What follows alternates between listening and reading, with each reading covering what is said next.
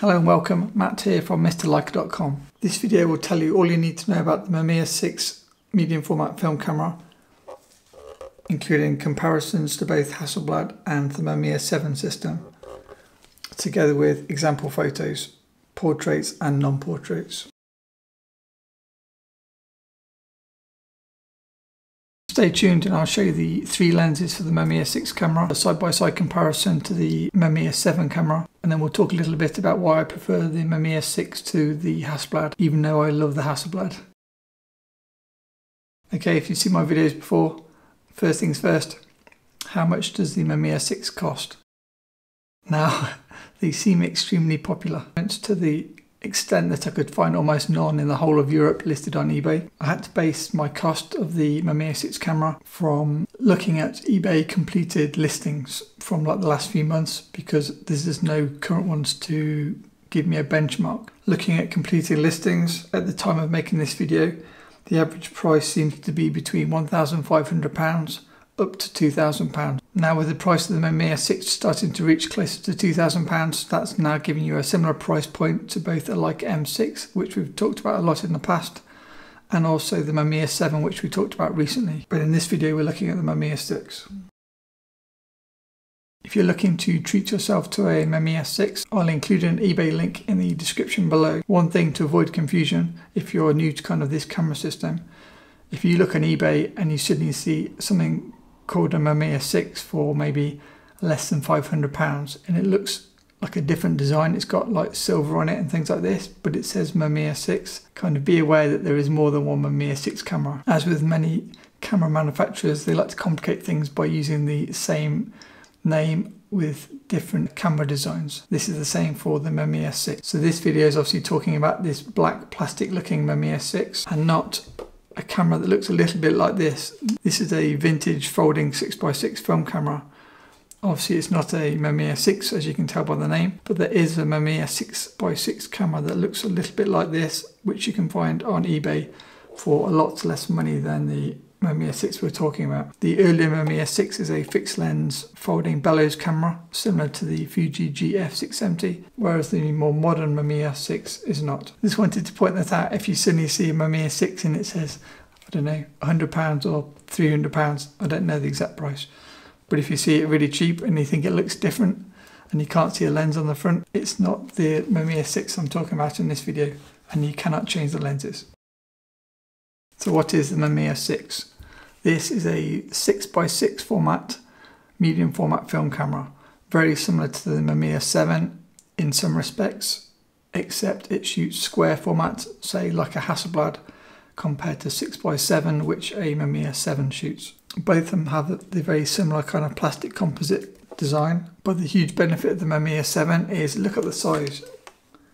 This is a 6x6 camera, and why is it so small? It's small because they call it a folding camera, but in, I think, more correct English, it is a collapsible lens camera. What do I mean by that? So this is the Mamiya 6 with the lens collapsed. This is the Mamiya 6 with the lens opened up in the form that you need to take pictures. So when you're taking photos, it needs to look like this. When you're finished and you're packing it down, it goes down to that. And to collapse the lens, you press the button underneath the lens itself here. So you hold and pull, hold and push. Now this fact alone that it's a smaller system makes it so much better, because it's so much easier to carry with you if you're doing maybe vacation photos or travel photography or even street photography. If you have this around your neck and there's so little kind of protruding, it's such a nice kind of camera system to own. So more features about the Mamiya 6. The Mamiya 6 system has 3 lenses, the Mamiya 7 system has 6 lenses. The Mamiya 6 has all the frame lines built into the viewfinder, so you don't need any external hot shoe viewfinder, making it so much better from both a cost perspective and size perspective, because not having a big lump on the top of your camera makes it much more portable, together with the fact that it's a collapsible lens design. Both the Mamiya 6 and the Mamiya 7 have light meters, the difference being the Mamiya 6 has a center weighted kind of average light meter, where the Mamiya 7 has a spot meter. So most people tend to prefer the metering on the Mamiya 6. And personally, I found it really good and I've had no issues. Both the Mamiya 6 and the Mamiya 7 have the auto or AE mode.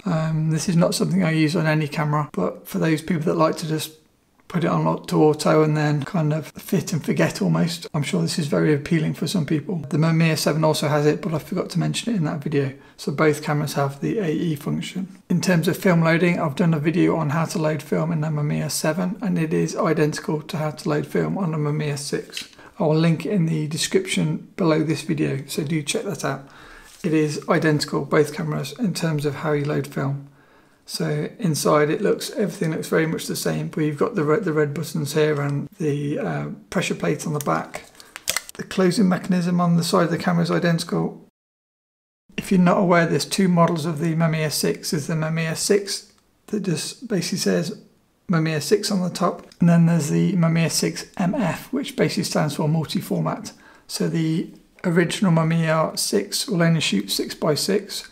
The later MF version will shoot 6x6, 645 and 35mm film. So 3 different film formats. Other than that, both cameras are pretty similar. As I mentioned briefly earlier, the Mamiya 6 has 3 lenses in its system. So you have the 75mm f3.5, which is the smallest lens of the 3. And it's kind of a perfect kind of walkabout lens. 75mm being the kind of rough equivalent to 80mm on other medium format cameras, being the kind of normal lens, or 50mm-ish lens on a 35mm camera. So 75mm is the smallest and the lightest. Then if you're looking for something wider, there is the 50mm f4G lens. This is incredibly sharp, and I'll share some example images at the end. Very good lens, and also quite compact. And the third lens available is the 150mm Mamiya. Don't know if you can see that, which is a much bigger lens with a lens hood attached. Here is the 50mm on the top and 150mm on the bottom. Obviously with the hood off, it's a much smaller lens. Because the camera body collapses and not the lens, it means all 3 lenses, the 50mm, 75mm and 150mm, all work with this kind of collapsing design. It's not only limited to the 75mm. The only benefit with the 75mm is it's the smallest lens, meaning once collapsed it gives the smallest kind of form factor. Like the Mamiya 7, all the Mamiya 6 lenses are leaf shutter lenses, meaning you can sync flash to the maximum shutter speed of 1/500. Again, like the Mamiya 7, the Mamiya 6 is an electronic camera, meaning you need a battery to be able to take pictures. As with the Mamiya 7, you can fit the batteries just under the grip. Talking of the grip of this camera is extremely well designed and it's very comfortable in the hand. So what is the Mamiya 6 camera good for? Personally, I've used the Mamiya 6 for both travel photography and portrait photography. As you're probably aware, the Mamiya 6, like the Mamiya 7, is a rangefinder camera, meaning you're looking through the viewfinder and not through the lens. The drawbacks of rangefinder cameras is they cannot focus particularly close. The advantages are generally smaller, and because there's no mirror inside, you can use these cameras as a slower shutter speed handheld for kind of available light photography. The fact that it's a rangefinder design is why Mamiya were able to make this camera so compact. Personally, I've used this on cycling trips and kind of hiking type holidays, and I've also used the camera with filters and without filters. I find the lens is very good and reasonably flare resistant. I never bother using the filter on the 75mm or the 50mm. If you've followed the MrLiker.com blog in the past, and perhaps me on social media, the likes of Flickr and Instagram, you'll know that I'm a big fan of the Hasselblad camera system. So why am I giving kind of conflicting messages and saying that the Mamiya 6 is better for travel, for example? What I've done to give you a better visual, I've just gone and grabbed a Hasselblad. So this is my amazing Hasselblad 501C. I also use Hasselblad 500 CMs. I use this most of the time with the prism finder because I find it much more easy for shooting portraits. So with the amazing Zeiss optics on my Hasselblad system, why am I recommending that the Mamiya 6 is better? Simple reason, form factor. Here is the Mamiya 6 and there is the Hasselblad. And you can see there is quite a lot of size difference. So to recap, both these cameras are 6x6 format, taking 120 film, giving you 12 frames per roll of film. The only real difference is this is a kind of through the lens SLR-ish type camera, where this is a rangefinder camera. The Hasselblad is a modular camera where you can have additional film backs, say one for black and white, one for colour. Different finders, a lot more different lenses. I've talked briefly about the Hasselblad 500 in a recent video, but I'll do a much more detailed review as we go forward. So that's why I normally take my Mamiya 6 for travel photography, not the Hasselblad. If it was a choice of the Mamiya 6 or Mamiya 7 for, say, travel photography, again, I would take the Mamiya 6, no question. And this is why. Look at the size difference. Body itself is a similar size on both the 6 and the 7. It's just the fact that the 6 collapses and the 7 doesn't. So for me, I much prefer the Mamiya 6. I would say the only real benefit of shooting the Mamiya 7 is, I guess, two benefits. The obvious benefit is if you much prefer 6x7 film, get the Mamiya 7. If you like ultra wides, get the Mamiya 7 and get the 43mm, because the widest you can shoot on the Mamiya 6 is 50mm. And in only 6x6 format. Personally, I much prefer 6x6 format, and I like small cameras, so it's kind of a no-brainer. Mamiya 6 is kind of my choice. Now, another conflicting message that I'm about to give you is, in the Mamiya 7 video, I said how amazing the Fuji GF670 is. I need to do a review on this, and I will do it. I've kind of lost it. So when I find it, I will do a review. I was kind of singing the praise of the Fuji in the Mamiya 7 video, but I use the Mamiya 6 much more. Why is that? Number one, durability. I think the durability of the Mamiya 6 and 7 is much better than the bellows style design of the Fuji GF670.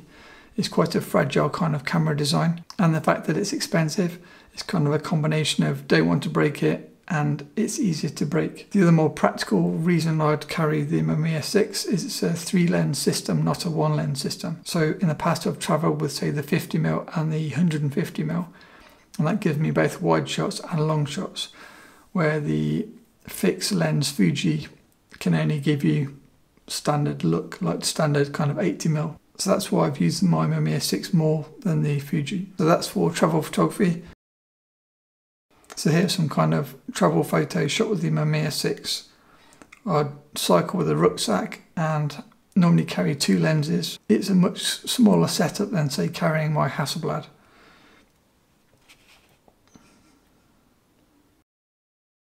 Now, what about for portraits? In the Mamiya 7 video, we saw the Mamiya RZ67 Pro 2 camera, and I was saying how amazing it is for portraits.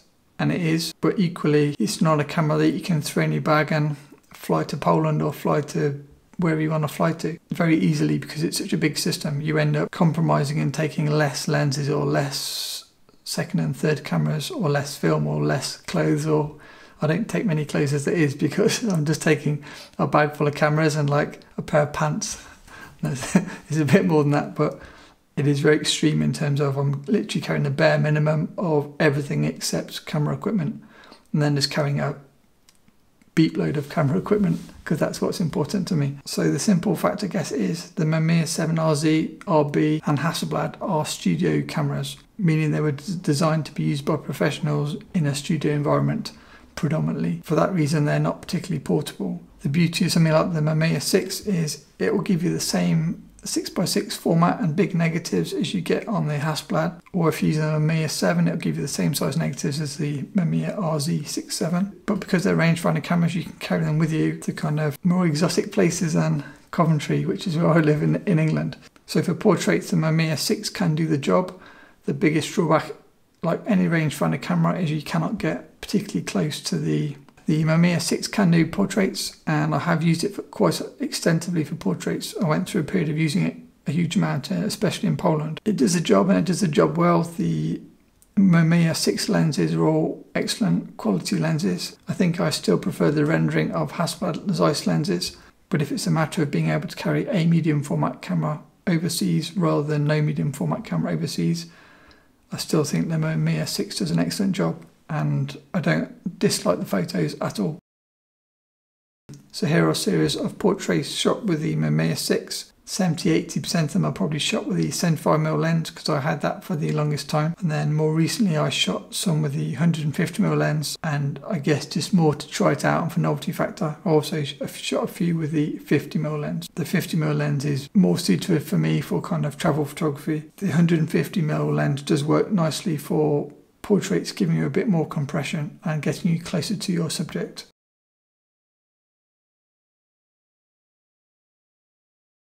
So to recap, when people write to me and say, what medium format camera should I take when I'm going on my trip to X next year, Hasselblad or something else, I always tell them I take my Mamiya 6 for the reasons we've talked about in this video. Again, if you prefer 6x7 format, take a Mamiya 7, which you can see in the previous video. So that's it, a quick summary of the Mamiya 6 camera. I hope you found this video useful. If you did, hit the like button and I'll know to do more of the same kind of videos. To see the video on the Mamiya 7, click here, and for more medium format film camera reviews, click here. Back soon with more reviews. Thanks, bye.